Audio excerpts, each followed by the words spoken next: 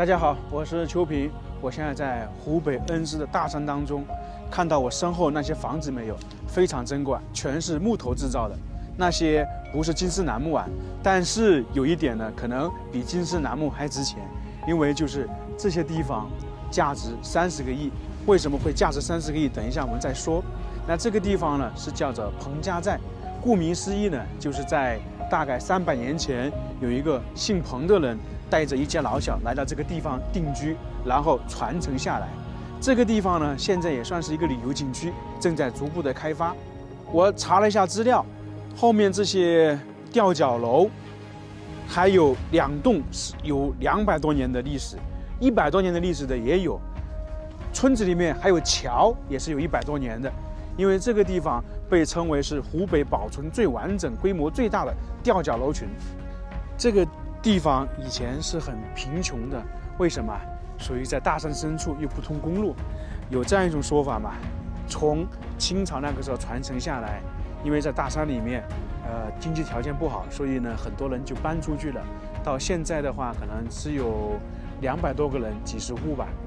也就这样说吧，男孩子的话出去打工了，女孩子呢嫁出去了，所以这个地方基本剩下老人。那后面呢，这个村落被发现了，在网上看资料是说，1993年，华中的一个教授来到这里发现了，后来出了一本书，记载了这个彭家寨。那么这个与世隔绝的村落，让人就是慢慢的熟悉起来了。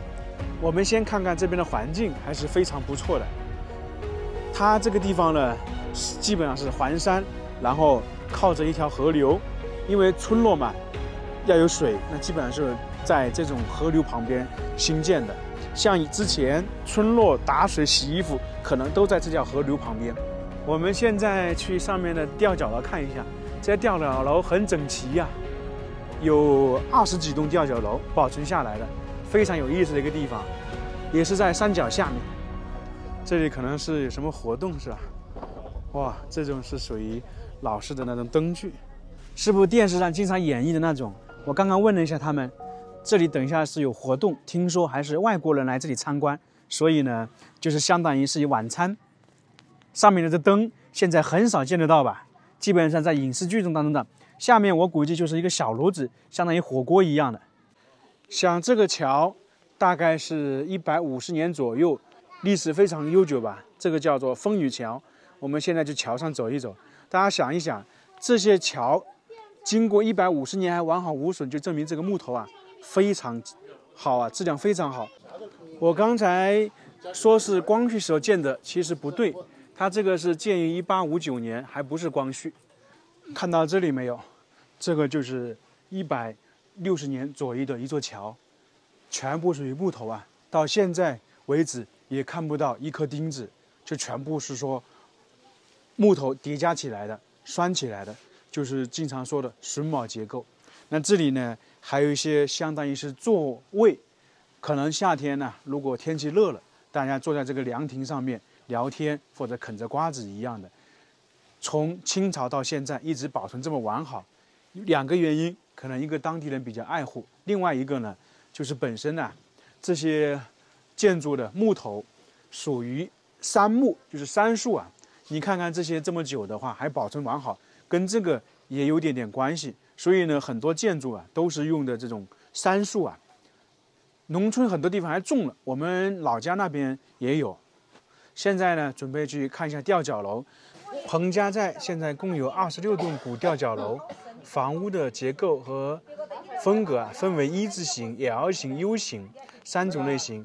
至今保存完好的100年以上的古脚楼有2栋，200年以上的有2栋，150年以上的风雨桥1座。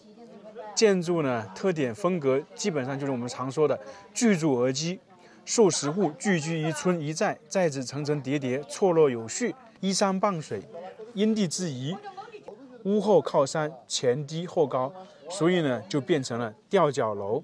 因为嘛，你山是斜的，你不可能说直接建上去，所以呢，我们就打个比方说，下面是空的，然后到了山里面一点呢，就变成1楼。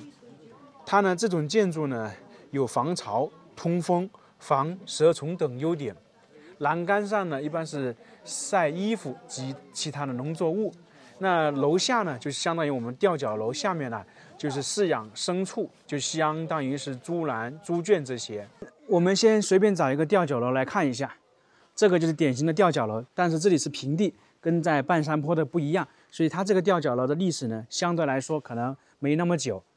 下面你看到没有，都是有石头，相当于奠基的，木头不直接埋在土里面，相当于就是说防潮。那一楼呢，基本上就是放杂物的。上面有个走廊，人呢从房间出来，站在走廊上面看下面。它这里呢有一个好处，一个是防潮，下面放杂物，然后下面如果养了家圈那些，如果有动物来了栖息，它上面直接可以听到，就可以查看。现在上去看一下，这上面的吊脚楼才是有特点的，非常漂亮。现在好香啊，因为在做饭。那这些可能是经过修缮的。这些吊脚楼还要一步一步爬上去，像旁边这个吊脚楼，感觉非常大。为什么？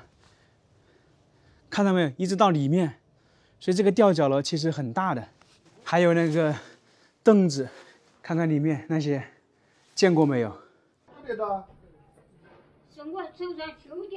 手上修的，有好多年了。69年。这位老奶奶今年94岁，是整个彭家寨最年长的一位。刚才那位94岁的老奶奶精神是不是很好？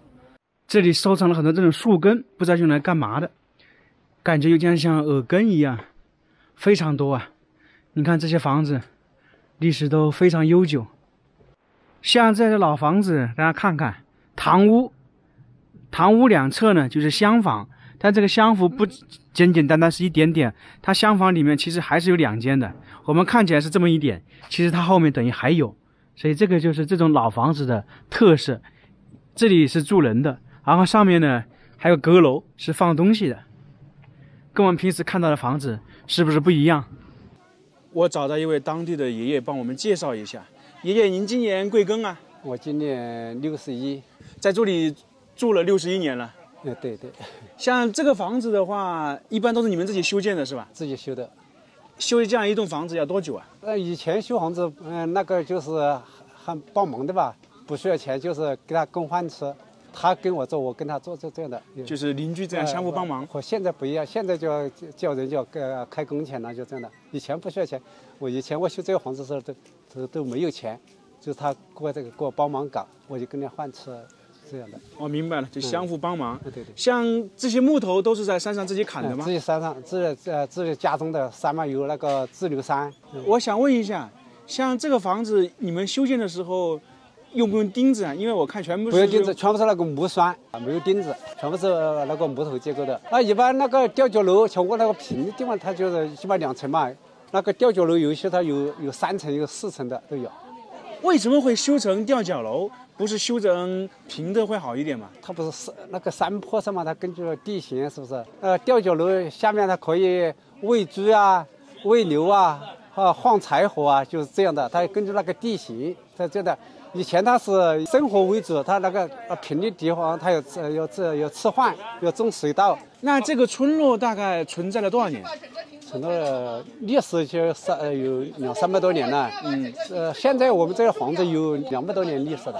像你们现在这个房子现在改造成景区，你们就只有使用权、居住权。对对。产权是国家的了。那平时打个比方，漏水是你们修还是国家修？国家，你该说了之后，他自己来给你搞。像以前还没开发成景区的时候，你们出行的话方不方便？以前走路，基本是走路。就是通工了之后就稍微方便一点。以前我们这里都是挑啊、背啊，就是这样的。啊，现在有车进来就方便了。现在方便了。那以前你们出去一趟要多久啊？要1天时间吧，就是早上出了之后，我是赶集啊，就是下午才回到家中，就这样的。几十里小路吧。几十里啊？有10里吧？现在都是公路，都是18里路，如果是小路那又不是起码20-30里嘛，那是走小路弯弯曲曲的。像你们现在如果买东西的话，是坐车出去还是走路过去？坐车吧。到哪里坐车？我们在对面。现在旅游每天游客多不多？游客现在还没有建设好吧，还在建设之中。我听说这个地方花了准备说用30个亿在这打造是吧？对，确实有这回事。有，那可以啊，要是打造了挺好的，因为看这个地方面积很大。当时你们的祖先他是为什么会来到这个地方？以前我的祖先他是从湖南引训过来的，就是像一个祖宗啊，带个小孩啊，到这里安家落户之后，慢慢发展到这么多人的。传承了多少代呀？将就，现在起码16代的吧。整体这个彭家寨我们大概就看了一下，不是太大。这个景区现在是收门票的，门票50块钱，交通费20，也就是说总共是70块钱。那么现在就是说这个地方花30个亿打造，大家说值不值？